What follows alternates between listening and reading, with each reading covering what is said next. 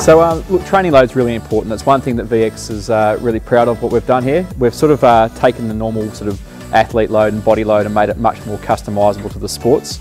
And with sevens, it's such an evolution of the sport, with the Olympic being a real target these days. We're seeing the physical capacity of athletes just go through the roof.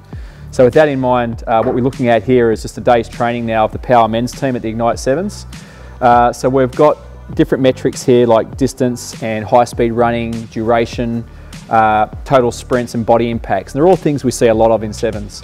So we come up with some norms, and the normal sort of distance covered in the game of sevens is around 1,500 metres, and a really high component of that is done at high speed.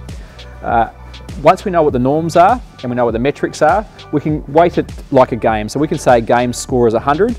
Now yesterday's training was actually 150, and the reason for that wasn't because of impacts, it wasn't because of the distance or the high speed distance, it was mainly because of the duration and the total distance covered. And that's not unusual to train above what match capacity is to get ready for the game. So the second part of what we do now is we don't just look at what the team does as an average, but what each individual does as well. And the reason we do that is trying to plug the holes in their conditioning of elements they may have missed out on. Because just like undertraining can be I guess a risk for the athlete and not getting them prepared, so can overtraining. So overtraining and undertraining can both be risk factors. We're trying to make sure we expose them to the right types of things that they need in their event. So on this screen here, what we're looking at now is their individual load score and how they accumulated that load. So they may have scored 100 points, but did they get those points through body impacts or high intensity running?